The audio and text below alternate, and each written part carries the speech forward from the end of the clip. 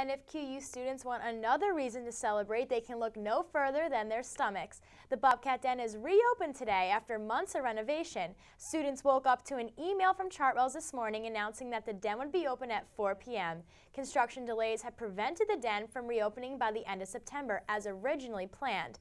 The main cafeteria held later hours during construction, but will now resume its regular schedule. The Bobcat Den will resume its regular hours on Friday.